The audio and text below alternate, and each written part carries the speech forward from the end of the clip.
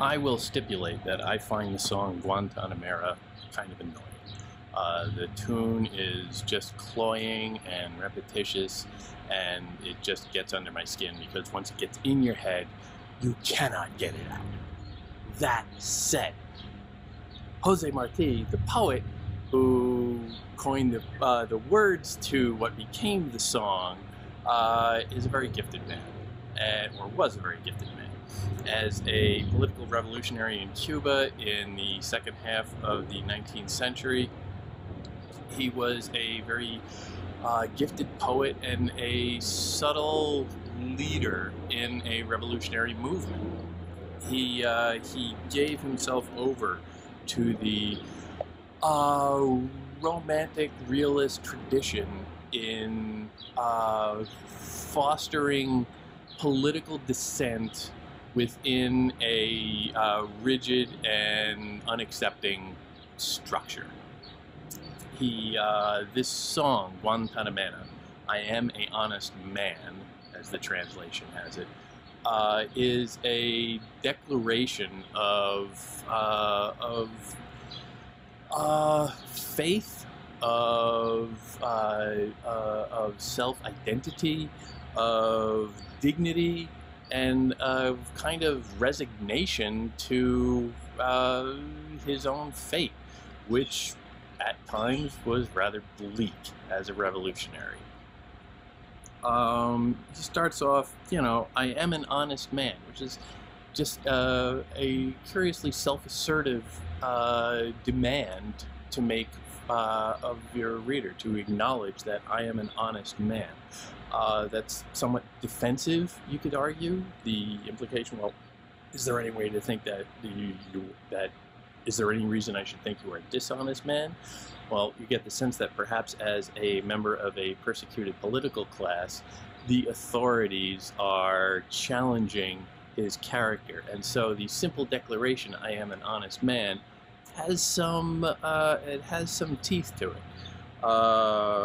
I am an honest man from where the palms grow. Before I die, I want my soul to shed its poetry. He has already given up. He is resigned to death. Before I die, I want my soul to shed its poetry. I have this to say. I am going to say it. Another act of defiance. Impressive. I come from everywhere to everywhere I'm bound. A sense of universalism, which is kind of an idealism. He is bound to everywhere, somewhat perhaps in a spiritual sense, if he is going to die. An art among the arts, a mountain among mountains. He demands recognition for his art as an art, and he's giving a kind of equivocation between the art and nature, between art and nature.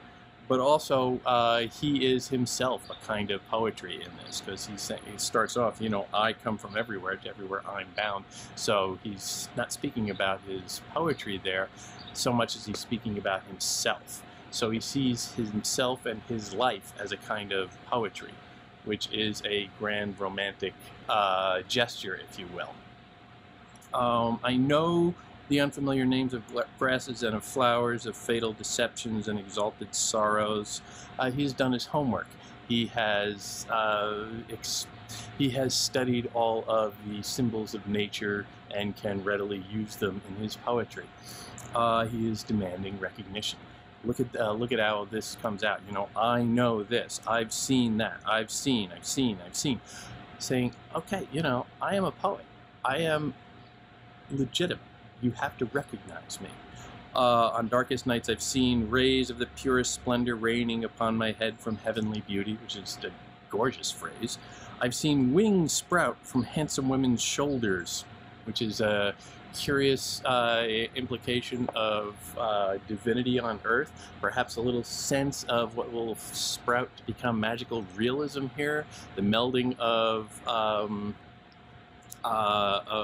divine elements within a very realistic, common, earthly format or forum. Gabriel Garcia Marquez, kind of like Martí. Then these, you can see how this could be a through line. Seen butterflies fly out of rubbish heaps. Again, well, Garcia Marquez is gonna love butterflies. but the melding of beauty and the common, the romantic ideal with the earthly realism. I've seen a man who lives with a dagger at his side, never uttering the name of his murderess. That's got some edge. Twice, quick as a wink, I've seen the soul, once when a poor old man succumbed, once when she said goodbye.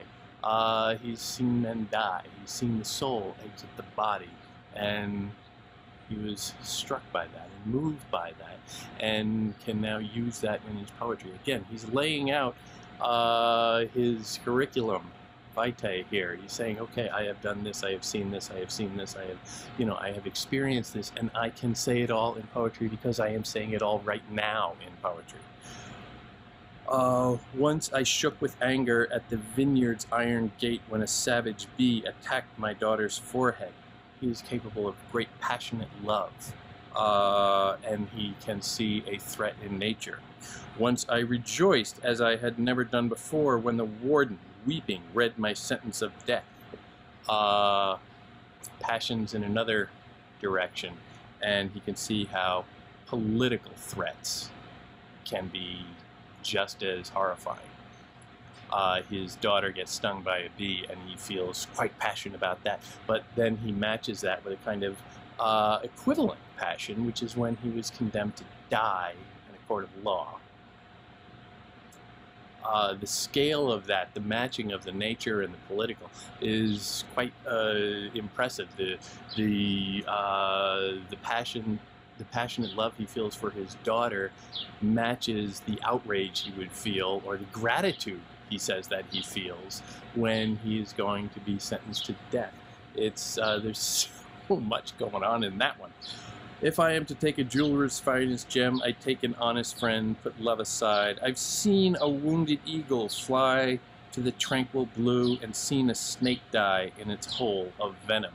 Which kind of, that snake die in its hole of venom, that to me has the feeling of political symbols going on there, that perhaps he did not feel free to name names, but if you're dealing in allegory, well, you can say lots of different things. An allegory is a poet's tool that he has in his quiver and is not shy about expressing. Well do I know that when the livid world yields to repose, the gentle brook would ripple on in deepest silence. So amid all this war and peace, the Sturm and Drang, the drama and all the worldly cares, nature goes on, life goes on. He has a great sense of perspective here, and he can take solace in the kind of eternity he finds in nature. I've laid a daring hand, rigid from joy and horror, upon the burnt-out star that fell before my door. My manly heart conceals the pain it suffers. He's saying this as somebody who's condemned to die. Sons of a land enslaved live for it silently and die, and yet he is speaking through his poetry. He's differentiating himself a little bit here, and yet he's saying that, okay, by living silently and me saying they are living silently through my poetry, it's got kind of a double-edged sword there. I'm not sure exactly where he's falling on that, but it's an interesting concept. All is permanence and beauty, and all is melody and reason, and all, like diamonds rather than light, is coal.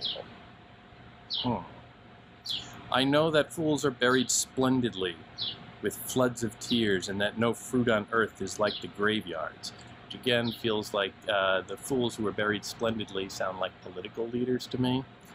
I understand, keep still, cast off the versifier's pomp, which is a little invective at other poets who are perhaps not so committed to their causes, and hang my doctoral robes upon a withered tree.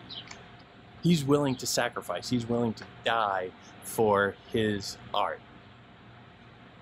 He's willing to accept the punishment, the effects. But he demands recognition. Recognition of his commitment, of his faith, recognition of his talent, his capacity, recognition of his art and his humanity. And once you do that, you take away the authority's capacity to demonize you. once you do that, you have to admit that the government is crushing an honest man. No matter what they say, the government is killing an honest man. And here I don't mind so much the song with its repetition, because it is drilling that point home. He's an honest man, and he's condemned to die. And it's the government's fault.